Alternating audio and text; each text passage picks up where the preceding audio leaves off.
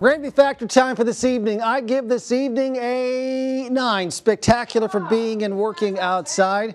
Sorry, Julie. 80 degrees in Omaha right now. It's not one of the top 10 days of the year. 80 and 50, right about average here for mid-September. No precipitation today. We're above average for the month, but still almost 11 inches below average year-to-date on moisture.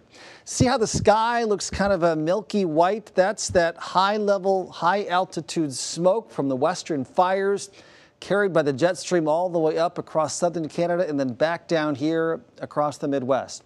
80, winds are calm, dew point 54. That is spectacular. 79 Plattsmouth, Nebraska City, Shenandoah, Red Oak, 81 Fremont, 83 Lincoln, Columbus, 82 Norfolk, 85, dew points in the 50s. That feels good. Winds very light, darn near one of the top 10 days of the year, Julie. This was right there. This is like number 11 because it was everything except it got to 80. A little bit of ground clutter there east of us. Some just increased moisture starting to perk back up across the area. We'll see dew points climb a few degrees. No low-level clouds, but again, the upper levels, you've got the jet stream blowing in that high-level haze and smoke from the western fires. You can kind of see it here on the national satellite. The west, big dome of high pressure. Jet stream takes the clouds and smoke up around and then back down here. That is Sally, poorly organized right now. They're still saying it's a tropical storm with 60-mile-per-hour winds. I can't see it right now, but it is forecast to increase a bit in organization as it approaches somewhere between New Orleans and Mobile, Alabama by tomorrow evening.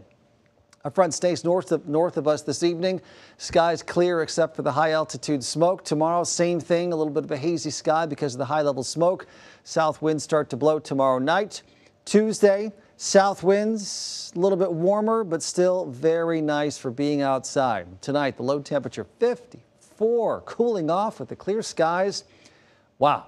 Great day tomorrow. Again, much like today, spectacular light winds, 79 at 4 o'clock, but probably a high temperature around 81, so may not be one of the top 10 days of the year, but great. Nonetheless, 84, 85. Tuesday, Wednesday, front drops temperatures a few degrees on Thursday and Friday. Couple clouds there, tiny chance we'd see a shower in there. Great weather this week. It's beautiful. All right. Thanks, Bill. Sure thing. Coming up in sports, are you ready for some football? Of course you